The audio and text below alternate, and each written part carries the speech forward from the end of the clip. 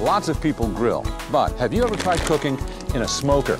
You just can't beat that great smoky flavor. I'm going to show you how to use one.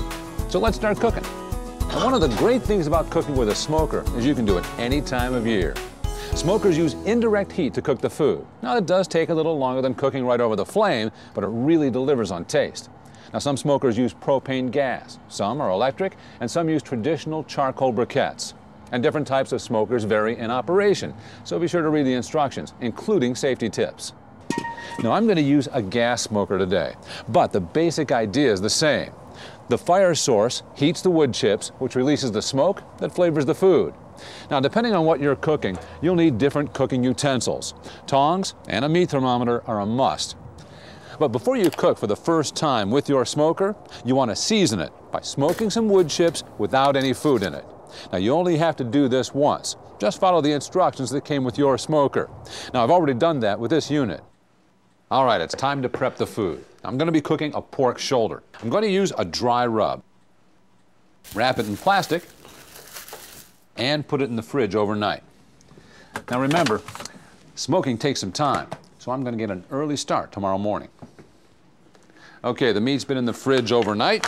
I'm going to let it come back to room temperature. Should take about a half an hour or so. Now, in the meantime, I have to soak the wood chips in water, also for about a half an hour, which increases the smoke, keeps the wood chips from burning, and helps release the natural wood flavor. Now, it's best to soak enough chips for about 2 or 3 pans.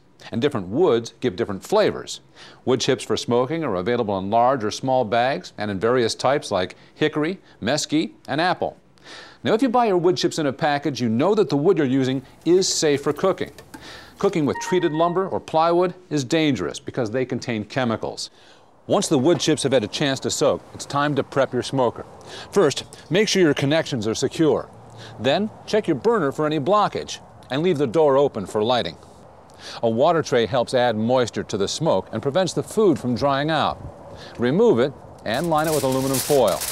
Then add some water and place it back in the smoker. Now for the wood chips.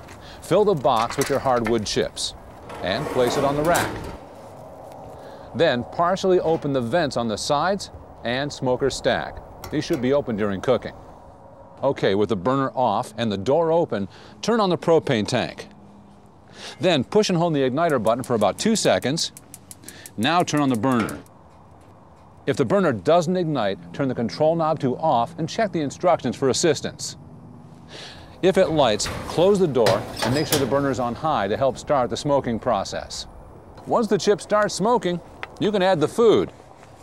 Open the door and place the meat on the bottom rack, fat side down. Thick cuts of meat need some time to cook. A good rule of thumb is about 1 to 1.5 hours per pound. And try to keep the temperature between 225 and 250 degrees Fahrenheit. All right, now just let the meat cook and check the temperature every once in a while. Now, you want to keep the door closed as much as possible to lock in the heat and smoke. Cook the pork for about 2 hours on the first side before flipping. Now, for side dishes like vegetables, the cooking time isn't as long, typically about an hour or 2. Now, I've placed some veggies in an aluminum pan. I'll just set them on the top rack. Now, if your wood chips have stopped smoking, they've probably burned up. Just add some more. Lift the lid of the pan with some tongs and add some with a long-handled spoon. Now, here's a tip. Every time you add wood chips, just spritz the meat with a solution of vinegar and water or apple juice to add some moisture. And if you need to add water to the pan, use a clean, long neck watering can. All right, this pork has about 2 hours to go, so I'm going to take it out and put it in a pan. Oh, be sure you close the door. I'm going to spritz it again, then cover it in aluminum foil, then back in the smoker to finish. Now, when you get close to the end of your cooking time, check the temperature of the meat. For pork, you want it to be at least 160 degrees. Now, when you're ready to remove the meat, leave it in the pan covered in foil and let it rest for about 15 minutes. That makes it even better. Oh, and go ahead and remove your veggies too. Ah, that looks great. Now, you see that pink ring right there? That's what you're looking for. That's how you know you smoked it just right. You know, cooking with smoke does take a little longer, but the results are worth the wait. For more tips on outdoor entertaining, go to lowes.com/videos. That's good.